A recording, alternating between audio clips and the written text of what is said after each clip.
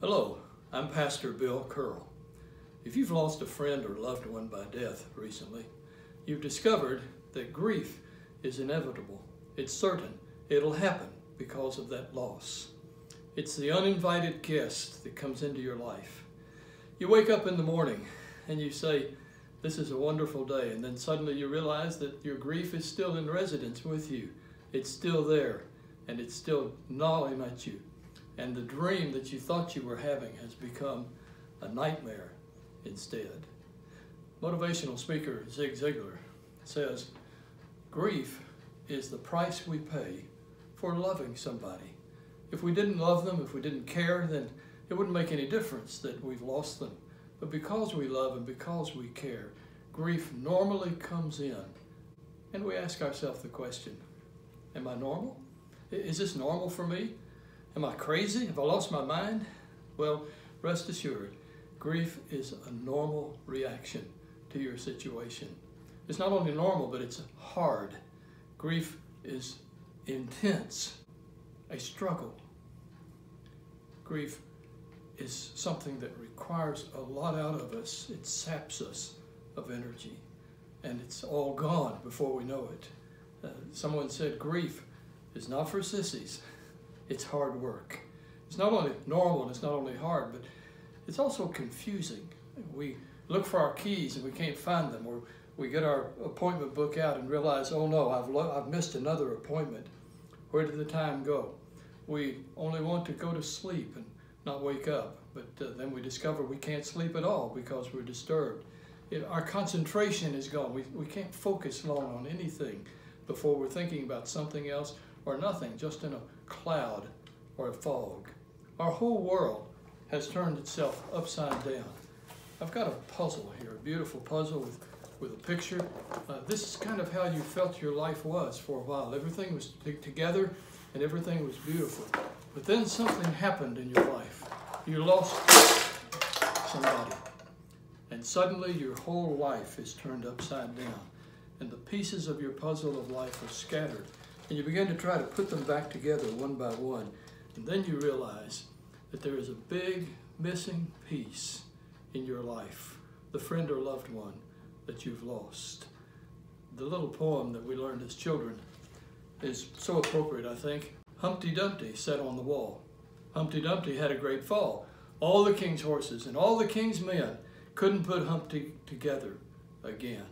And we feel like there's nobody there who can put us back together again. And that missing piece is very, very painful.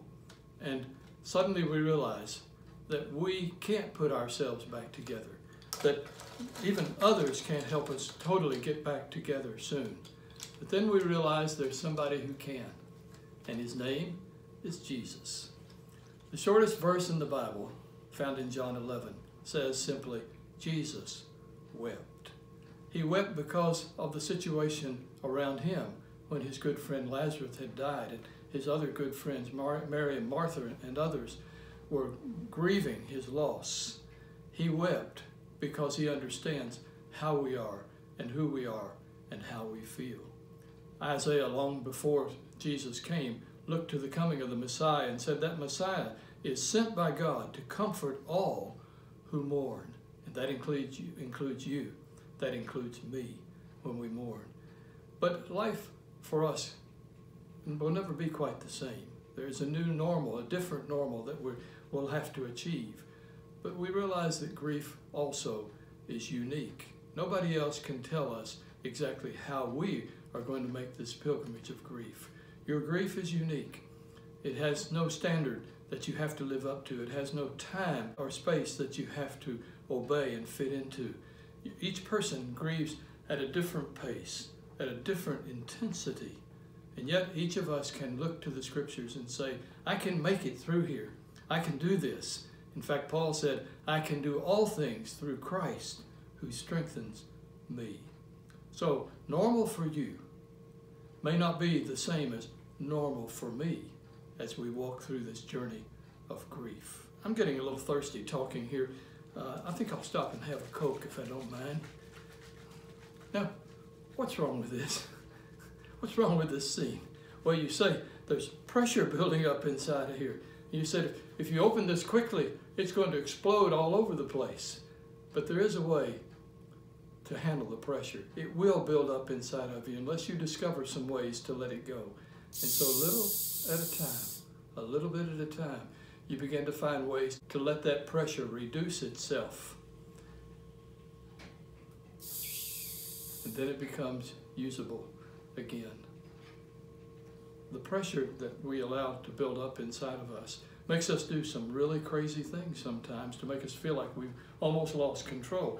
Have you ever just exploded on somebody or all of a sudden had no idea where that came from? And you say, why in the world did I say that? Why in the world did I do that? And the answer is because we've let too much pressure build up inside of us of grief. And all of a sudden it just explodes all over anybody that happens to be in our way at the time. No, there are ways, though, to release that pressure. One thing is to talk with others who've had the pilgrimage of grief as well. All of us, sooner or later, will make this pilgrimage. And there are people who've gone ahead of you who can be some help and give you some insights into how to handle it. Talk not only to others, talk to yourself. Look in the mirror. And once you get over the shock of what you see, ask yourself a simple question. Can I walk through this grief now? And sometimes you'll say, I don't think so. But sometimes you'll be able to tell yourself, we can do all things through Christ who strengthens us. And then talk to God. Prayer is something always that is overlooked in the midst of our grief. We feel like God has gone so far away, like the Job situation in the Old Testament. We feel like God has removed himself from us. And yet, in that moment, we cry to God and we discover he is listening. We can yell at God sometimes and know that he's listening and he can take it. He understands us. If anybody understands what it's like to lose somebody, God, who gave his only begotten Son for us, understands what it means to have that kind of loss. The psalmist said, I cry to God when my heart is overwhelmed. And I'd suggest that we do the same. In fact, not only cry to God in prayer, but just cry. Crying has a cleansing effect. Laugh. It's amazing how tears and laughter can mix themselves together and equip us for the journey of grief all the more. Write down in a journal what you're feeling, what's happening in your life. It'll help. It's almost like we're driving the car of our life down the highway of life. And as we're driving, the road begins to get more narrow. The road gets bumpy.